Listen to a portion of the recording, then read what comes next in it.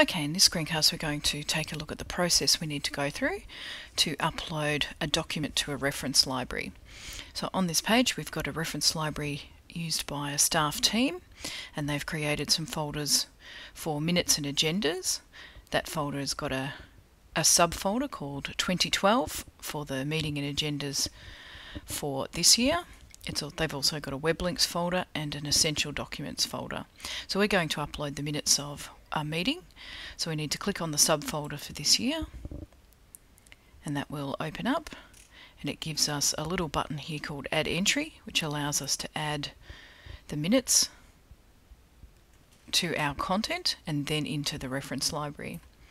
So here's the content portal within Ultranet, and here's the button that we need to click on, the Upload Resources button.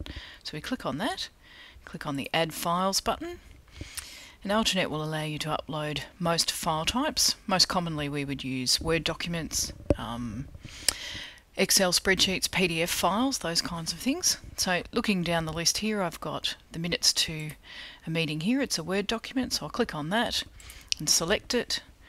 I've got the file title here, but I need to put in a tag, and the obvious tag for that is minutes. A tag is a keyword to describe the document.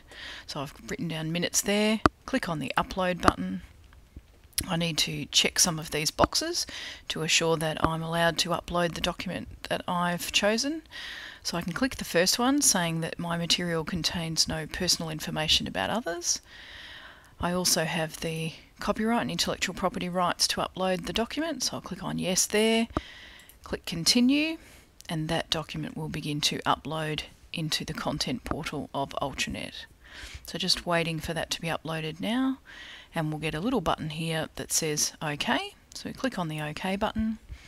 There's our minutes here. So if I check the checkbox next to that document and then click the Add Selected button, that document will then appear in the reference library. And when I scroll down here, I should be able to find that document. I think it's this one that's just been uploaded today to the reference library.